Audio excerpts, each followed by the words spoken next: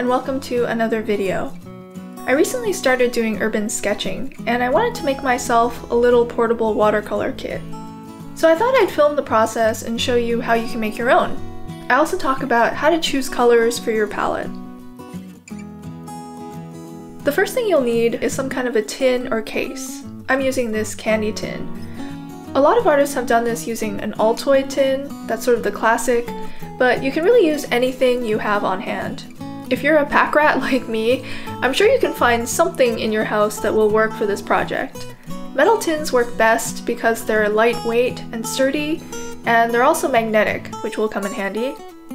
But you can also reuse a plastic case like this one, or even an old makeup compact.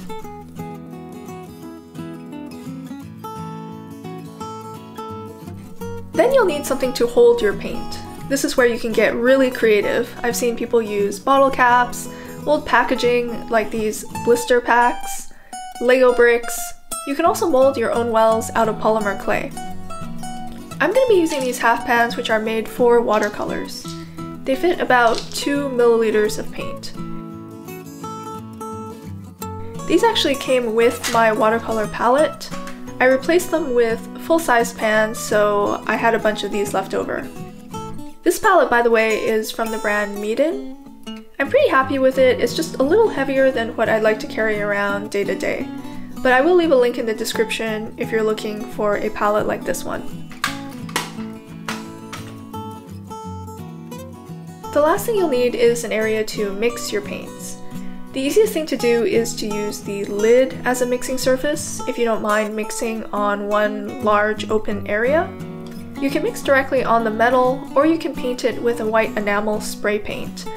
That'll prevent the paint from beading on the surface and make it a little easier to judge the color. I like to have a couple of different wells to mix in, so I got these 1-inch square metal tins online. These are actually for cosmetics, but I think they'll work pretty well for this purpose. And I like that they're very modular, so you can arrange them in different ways in your box.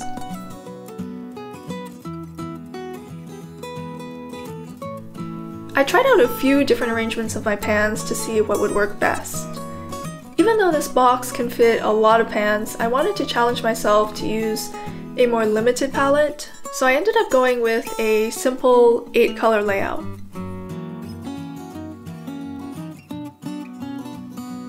These are the colors I've chosen for my palette. The colors you pick will depend a bit on what you're planning to paint, but a split primary palette like this one, with a warm and a cool shade of each primary, is a good all-around palette that will allow you to mix a really large range of secondary and tertiary colors. Here I'm painting a little color swatch card so I can easily remember what colors are in my palette. You'd be surprised how quickly you lose track, especially if you stop painting for a while. You can also write the name of the color on the wells themselves.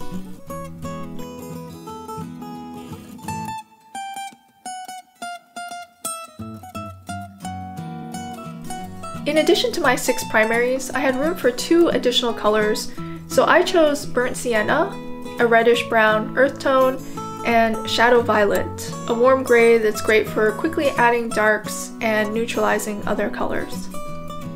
You'll notice I don't have any greens. I'm planning to mix them, and that's where having 2 of each primary color comes in handy.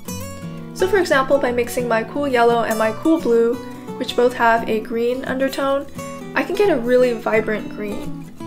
On the other hand, if I mix my cool yellow with my warm blue, which has a bit of red in it, I get a muted olive green because of that 3rd primary that's lurking in there. I might eventually want to add a convenience green or another earth tone. The nice thing about these DIY palettes is you can easily reconfigure them.